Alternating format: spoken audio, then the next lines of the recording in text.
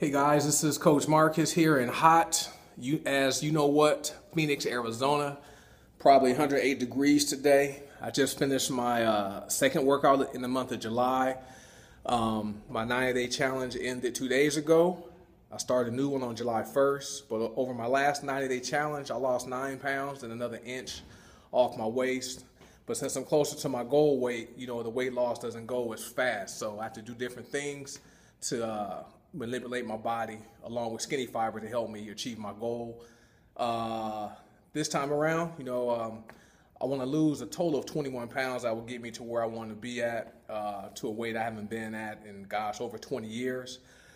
But I watched my friend, leader with Skinny Body Care, James R. Davis, shared a video showing his why and telling people don't quit, don't start things and quit. You got to stop quitting weight loss goals, challenges. You want to keep going.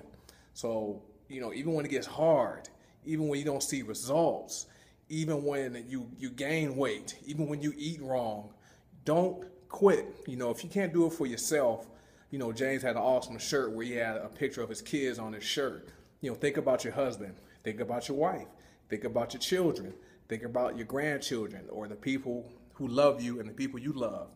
Do it for them. You want to be around so you can grow old with people. You can see your kids grow up. You can see your grandkids grow up. You can see them get married, graduate from school, whatever it may be. Don't quit.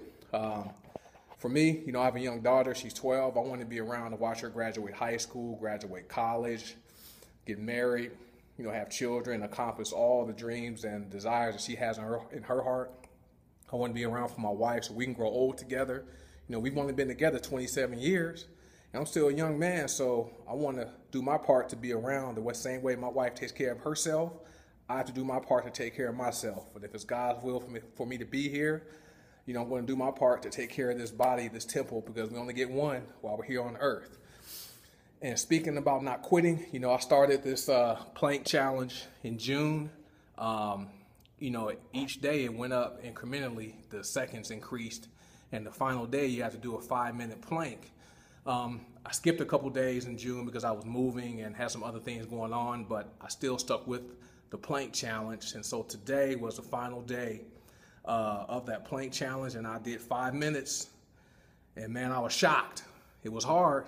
Each day it got successively harder, but I didn't quit. I stuck with it. And you need to do that same thing with your health, with the foods you eat, with your exercises.